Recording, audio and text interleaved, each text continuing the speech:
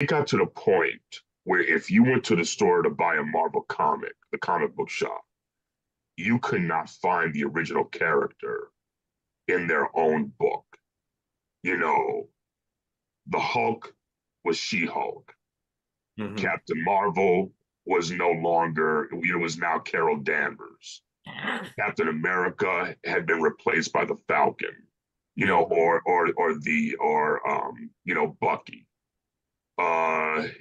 They did it with so many other kids. Thor had been replaced by the female Thor. You Hmm. know, why? What good does that do you?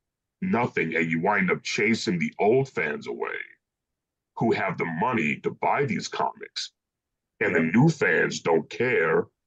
They don't buy.